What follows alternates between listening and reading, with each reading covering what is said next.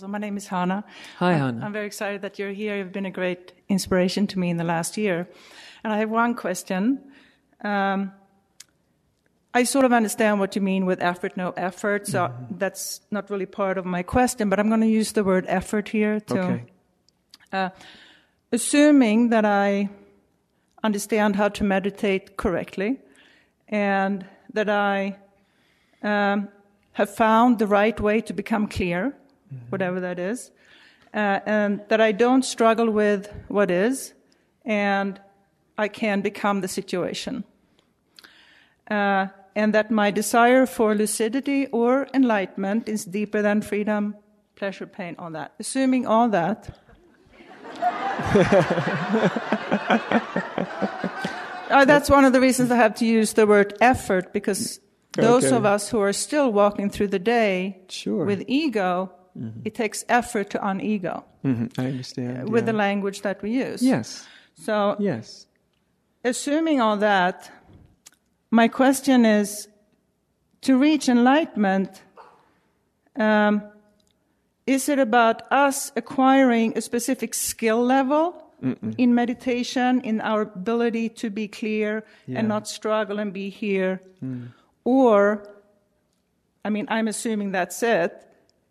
Could it be that anywhere along the way in that, quote, struggle or effort, that we are graced with enlightenment and those skills or whatever before getting there through our own effort, assuming we're using the right effort?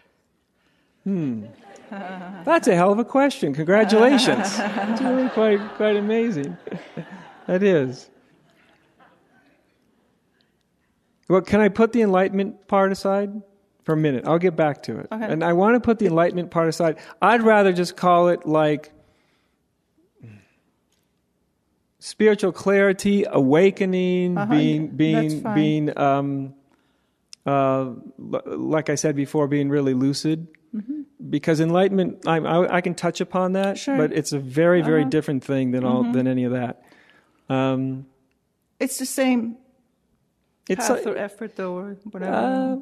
Well, the coming to moment of clarity, the awakening part, that's the strange thing about it. It doesn't necessarily come from even necessarily the right effort, doing it correctly, meditating the right way. Often it comes from a breaking down of doing things the right way. When doing things the right way, or what you thought were the right way, that also didn't work. Well, I'm assuming in that I'm able to face my shadows and break down, and that's part of the, quote, right effort. Yeah. See, awakening it's a grace. So it doesn't lend itself to cause and effect, that this leads to that necessarily. It's not. That doesn't mean that that what you do or don't do has no effect. It just means there's no direct effect.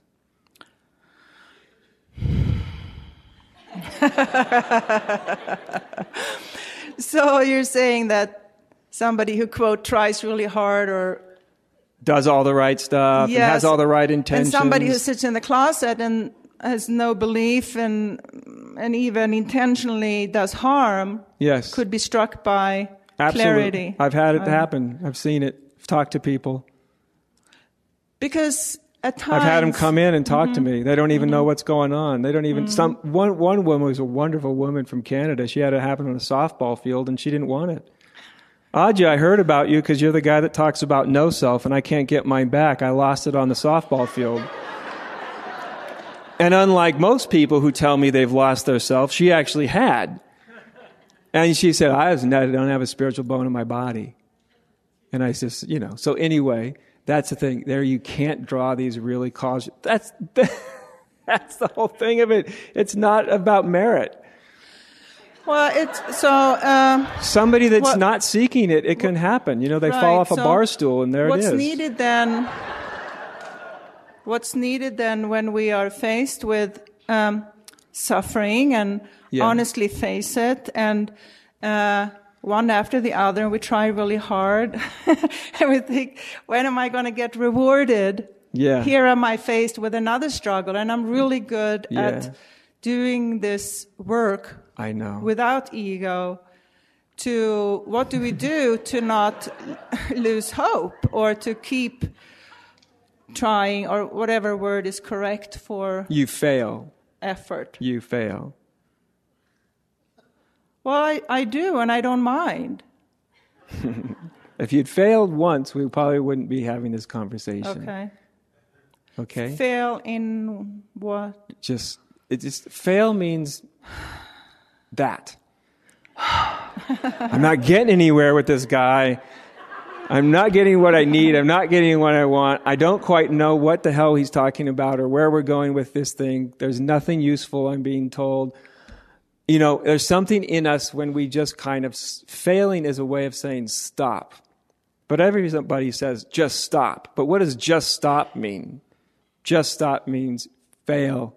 It hasn't worked out. The way you've gone about it hasn't done it. If it had, you see, then one would never talk about it. So there's a stopping. In that stopping, you don't know what to do anymore. You really don't know what to do anymore. I sort of understand what you're saying there, but also in meditation, you have talked about a right way and a wrong way to meditate. No, I just said a useful or not useful way. Okay. So let me just... Useful in failing better, or in letting yes. go, or Exactly. Mm-hmm. So in other words, if your meditation, let's say you're meditating, the way I have people work with this is often the way our minds hear it is, okay, now I'm going to meditate, and Adya says something like, what I'm going to do now is let everything be. So now I'm trying to let everything be. And that becomes something that I'm striving for. I'm trying to allow this moment to be. That's a great way to screw it all up. A different way is you don't go about it as a goal. You go as it as a question. What's it like right now? What is it like when I allow this moment to be? What happens when I allow this moment to be? My mind's busy. Gee, what happens if I just allow my mind to be busy? What happens? See, then it's a question. It's like you're being led upon some. You're being led deeper into your experience through just questioning it, just like a curiosity. What happens when I do this? As soon as you turn the teaching into something you're trying to impose, here's what I'm supposed to do, you've lost that sort of curiosity. So it's just like in meditation, what is it like when I allow everything to be? It becomes a question that leads you into it. And at a certain point, of course, you let go of that too. All teachings, eventually you just let go of. You don't even, at a certain point, you don't need that. And we face life the same way. Sure. Yeah. What happens when I'm talking to somebody or whatever, and I maybe I disagree with them or something? What happens if I really allow them to disagree with me? It doesn't mean you have to agree with them. It just means, what if I let them have their experience? And how does it change the way I relate to someone when I allow them to have the experience they're having, when I'm not in there trying to make their experience like mine? So it's actually a very practical thing, you see, that can flow in any circumstance. It can be something that you're kind of working with, because you'll see then you have a much more creative response to life when you're not in opposition to life anymore. You know, it doesn't mean you just go, oh, everything is the way it is, and I don't have any part to play. No. Everything is the way it is, including you.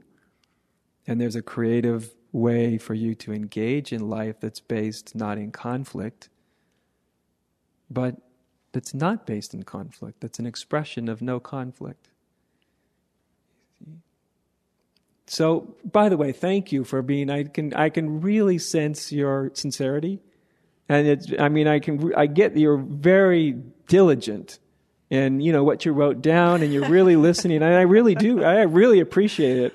And I can so much identify with that because, I mean, I used to comb through teachings and look for like the secret, just the right thing. And then I would see it or it would stand out, and then I would try to really understand it and try to apply it in the right way. So I absolutely understand. I understand that. And I understand the sincerity that's behind what you're saying and what you're asking. And I know my answers may not seem to be really forthright, but what really the most important thing is your intention. That's really, yeah, sure. You can do everything wrong, but if your intention is really right on, that's gonna do it. And most importantly, the most important element is to remove the whole element of time. Just remove it out of your spiritual, let's say, practice. Remove time. By that I mean, remove tomorrow, what I'm going to do tomorrow or the next day, because then you're anchored in this instant, right? Then it's not so much, what do I do tomorrow or later, or it's like, what do I do now? This instant. Because time, if there's an enemy to awakening, it's time. It's preparing, it's getting there, it's progressing towards it. All of that's about time. Whereas the fertile ground for spiritual clarity is actually not in time, it's in right here. So it's not so much, let's say, time. A time-based way would say, okay, how do I go about this awakening? In the question is time. How do I go about it? That implies tomorrow and the next day and the next day and the next day. An approach that's not based in time would be much more immediate. The question would be a different question. The question would be, well, what this is really about is discovering what I am. What am I now?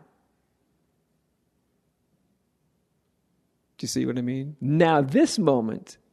What am I now in this moment? Can I look for myself? This moment.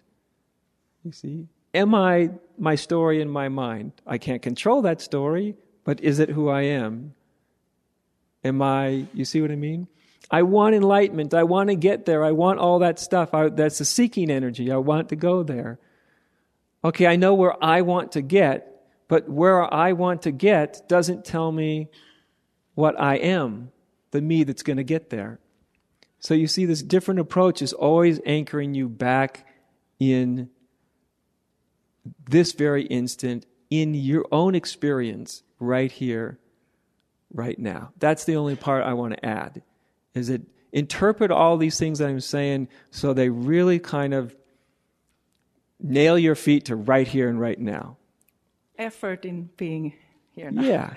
Yeah, And as my teacher used to say, and took me years to figure out what this meant, she always used to say, look, it's a effortless effort. And I thought that was like a wacky, cool Zen thing, that I didn't understand. But it's actually, we're making effortless effort without even knowing it all the time. To walk up to the microphone, you were using effortless effort. For your body to move here, it took some effort for your body to move here, but you weren't under strain or struggle or striving. Your body moved itself here. Effortless effort. If we get stuck on effort, we're striving too much. If we get attached to no effort, we're going way too unconscious. But there's something right in the middle. Thank you. You're very welcome. Thanks for coming up.